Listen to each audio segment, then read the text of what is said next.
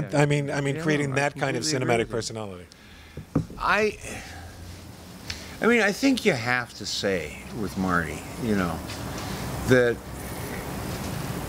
in some sense, I don't think he knew exactly what he was doing. I mean, these were the kind of movies he could, based on his knowledge and experience, he could do.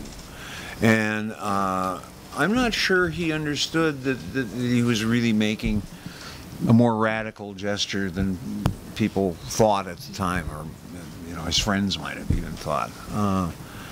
You know, I don't know. Those are kind of like big philosophical questions in a way. You know, as applied to, you know, a movie industry that its inherent values don't change all that much over the course of, you know, the genres that they like change and so forth. But what is Hugo Cabret? what?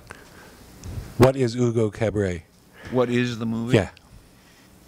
Well, it's about Méliès, Okay. who, as you know, having made his important historical gestures, was kind of out of the movie business by, I don't know, the early 20s. He was running a newsstand, wasn't he? That's what the book's about. He's running a newsstand in a train station in Paris, and this little boy comes along.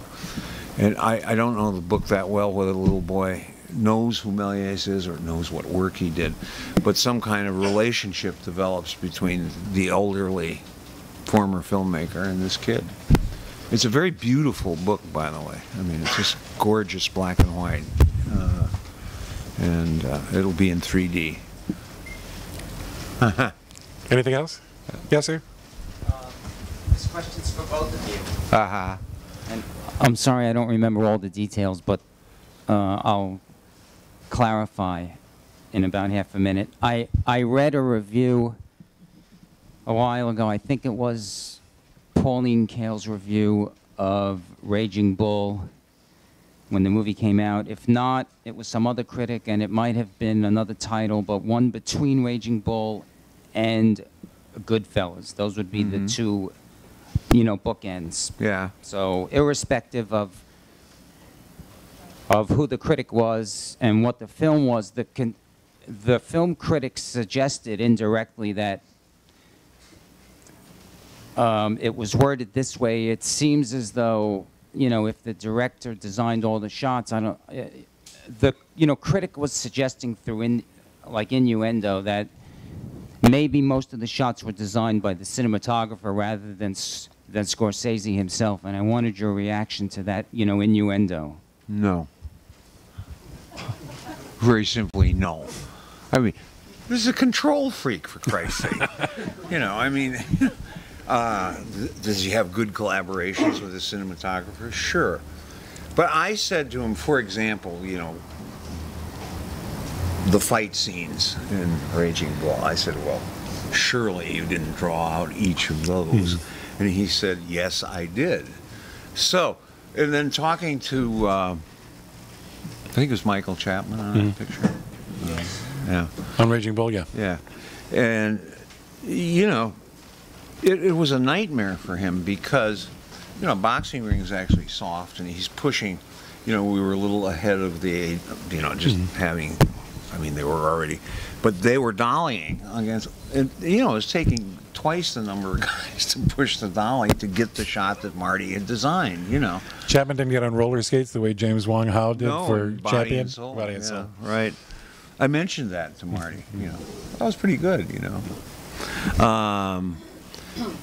But I talked to Chapman, and I mean, he loved working with Marty. Most cinematographers do, because they do in some sense speak the same language, and you know, it works out pretty well. Would you say that Thelma Schoonmaker, his editor and probably the person closest associated with him for the last 30 years, has more freedom in a way than the cinematographer? Not that he doesn't not call the shots, but call the final cut. I don't think so. I think that is a very close, intimate collaboration between Thelma and, who could not be in temperament more different. You know, Thelma's kind of a warm, motherly, tends to things kind of person. And one of the things that's so interesting about that is the amount of just paperwork that Thelma does, you know, just logging in the variety of shots, you know, and there are many of them very brief, just logging those in, and, you know, before they begin to work. And but it's a very interesting thing, because though Thelma's, you know, passionate about what she does, and, you know, she's very good at what she does and all that stuff, but it's hard to think of an odder couple being, you know, sitting in an editing room at midnight, you know. You know, she's saying, well, here's your first choice take, and here's your second, third, and fourth choice. But the other day you said you kind of liked the third, and so I put that in. And what do you know? I mean, it's like, bleh, you know. She's also unusual in that she does almost no work for anybody else. No work for anyone else that I know of. You couldn't name an editor in the Editors Society who only worked with one director.